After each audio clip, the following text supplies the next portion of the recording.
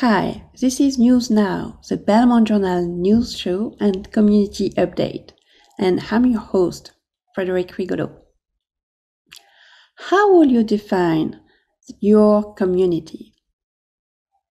For Benny Wilson, Belmont resident, the community includes Roxbury and South End Boston, where dire conditions near the control station on Mass Ave have prompted him to help. My name is Benny Wilson. I'm a Belmont resident. I moved here with my family in 2019. My wife and two kids. One's at Chenry, one's at Burbank. I'm a computer graphics programmer at a game company at Boston, and my wife's a scientist starting a new job soon.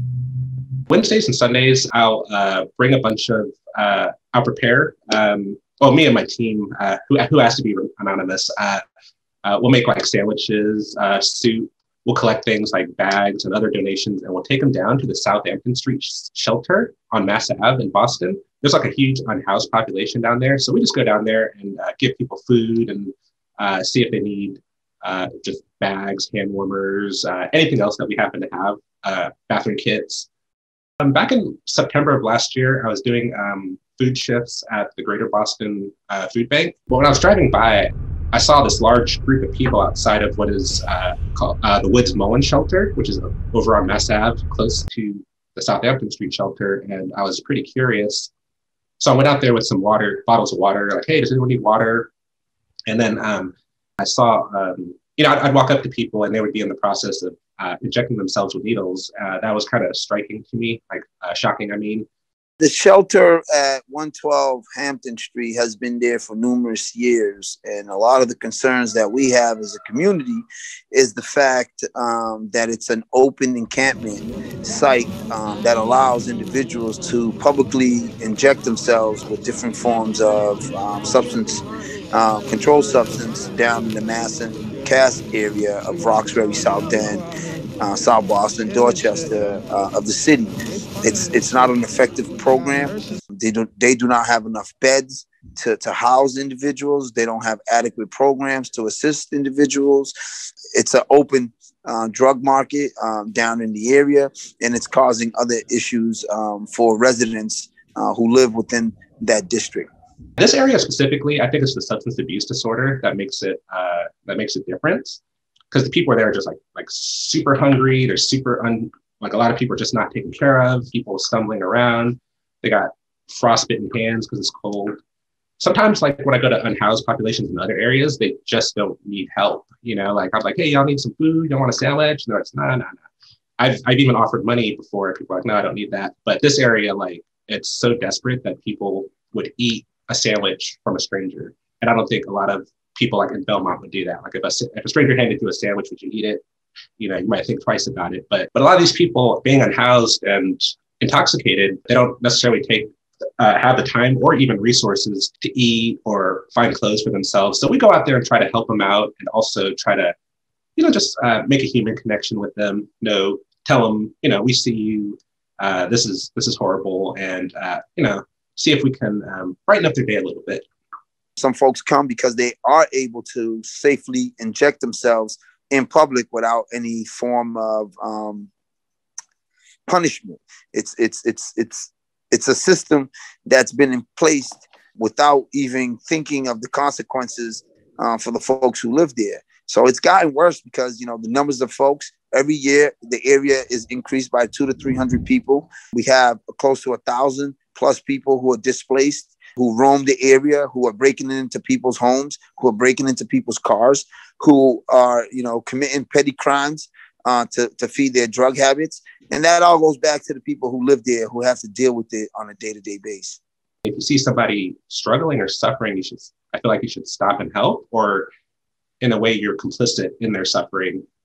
It can be dangerous. There's been a lot of violence there. I do take a lot of precautions. Like I typically go during the day, and I stay in like heavily populated areas. So, I don't wander off into back alleys and stuff like that. I stay visible. The South End Roxbury Community Partnership has put together several petitions asking the community to support to have these comfort stations closed because they're not working correctly. they're causing more harm than harm reduction. So we're asking the city of Boston to close these comfort stations because of the numbers of incidents that continue to occur there. We've had multiple murders this year that happened within that 112 Southampton Street or Atkinson Street.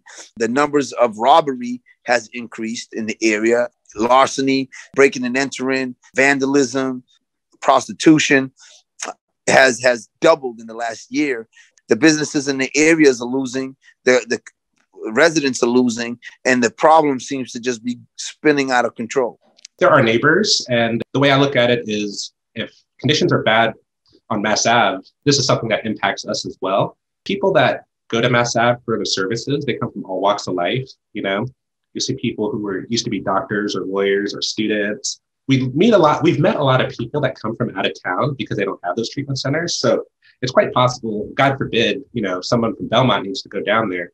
We'd want that area to be safe and clean. To add to the comfort station, what folks are looking for is to have it be a comfort station, to actually provide some services to help folks get off whatever controlled substance they are, to provide them with adequate service, not an open drug market where you spend all day in a treatment program, and then as soon as you come out, there's an individual waiting for you to peddle or sell to you, you know, some form of drug that puts you right back into the same cycle that you've been trying to get away from. So we're asking for the engagement center to stay open, but the comfort station where they distribute needles and allow folks to publicly inject themselves to be closed because it's not working and it's not appropriate. It's an illegal substance that you're allowing folks to self-inject themselves, what we call suicide by injection. And, you know, the city continues to allow that because no one seems to be paying attention to the actual outcomes of what's going on in the area. Probably the easiest way to participate is to find to donate directly to a mutual aid group, Bridge Kids or the South End Roxbury Community Partnership, Mass Ave Project. People in Belmont could find one of these groups, and you know, we could pass out links or whatever to facilitate this and help them directly. Or if they want to help me out, just like some groceries right this second would be good. You know, like between the bologna, the peanut butter and jelly, the chili, it can get kind of pricey on a week-to-week basis. So that's one area I need help. We had a friend that attends the First Church, Unitarian Universalist Church in Belmont, and they got their youth group to build us bathroom packages for the unhoused folks on Mass Pass. So they collected all the donations and set up, I guess, an assembly line. But here we go. This is like the best bathroom package I've ever seen. They have men's and women, which will have like deodorant, men's, women deodorant or tampons and things like that.